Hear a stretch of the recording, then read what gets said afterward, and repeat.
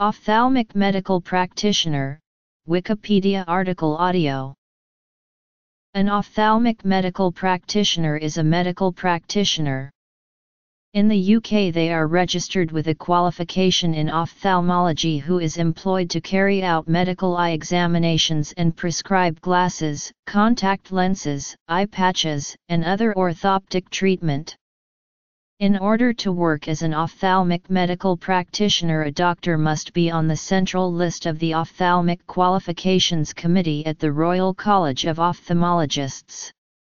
This is a statutory list that is administered by the British Medical Association. OMPs are often trainee ophthalmologists who work to supplement their income. Links. MPs are ophthalmologists who undertake NHS sight tests under the General Ophthalmic Services contract.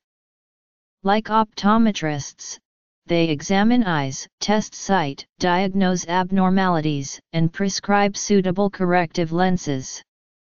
OMPs are registered with and regulated by the General Medical Council. There are currently around 400 registered ophthalmic medical practitioners in the UK. The responsibilities of OMPs in conducting NHS sight tests are the same as those of optometrists, and both have an important role in the primary detection of eye disease. In the course of sight testing, symptoms and signs of eye disease may become evident, and the OMP has the additional role of taking a history, conducting an ophthalmic examination as appropriate, and referring patients for further investigation and treatment where indicated.